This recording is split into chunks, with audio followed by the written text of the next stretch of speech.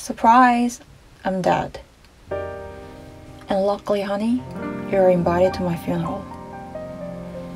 You're welcome. By the way, there are some rules for you to be in this party. First, don't cry. I don't like crying people. They are ugly. Whenever I see someone crying, I always want to punch them in the face.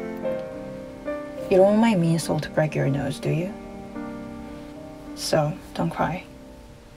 Second, don't ask about how I died. No one knows anyway.